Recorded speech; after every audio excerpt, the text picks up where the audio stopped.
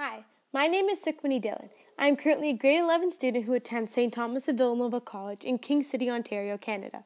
The following demonstration conducted by myself is the Rainbow Density Tower experiment. The following materials will be required in order to be successful during this experiment: 5 cups, 7.5 tablespoons of water, or 112.5 milliliters in total, measuring cups for sugar, specifically 2 tablespoons, 1 teaspoon, 1.5 teaspoon, and 1/4 teaspoon. So the first thing I did was spread the 5 cups out and put each of the labels on them. By the end of it, I had the labels of 1 tablespoon of sugar, 1 teaspoon of sugar, 1/2 teaspoon of sugar, 1/4 teaspoon of sugar, and no sugar. The reason behind all of these labels was to make it easier to differentiate what liquid would go into the glass first. Once that was done, I added the appropriate amount of sugar or no sugar in each of the glasses. So this is the measuring utensil I used to add the correct amount of water in each cup. This specific utensil was 1.5 tablespoons. Over here, you can see me adding 1.5 tablespoons of water to each cup.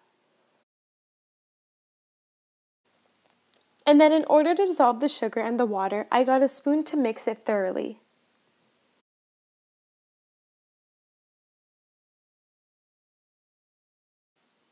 Next, I added the food coloring in each of the cups. In the second cup, I added 2 drops of yellow and 1 of red to create more of an orange tone.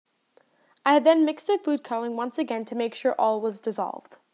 After, I used a plastic syringe to squeeze the liquids into the thin test tube. Starting with the most dense, the liquid with the most amount of sugar, which was the blue one, I got the syringe and got some liquid to pour in the glass.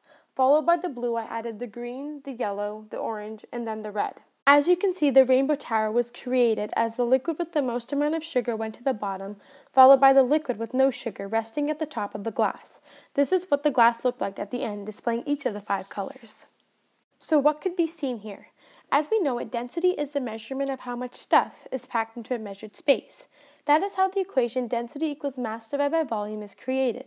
By increasing the amount of sugar in each solution while keeping the water constant, you will have created explications that have increasing solutions.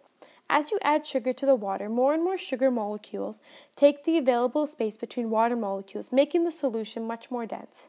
Thus, at the end, a solution with a lower density will stack on top of a mixture with a higher density. This sugar rainbow density experiment is a creative and engaging way to see how liquids of different densities stack on top of each other, leading all to an awesome science experiment about density.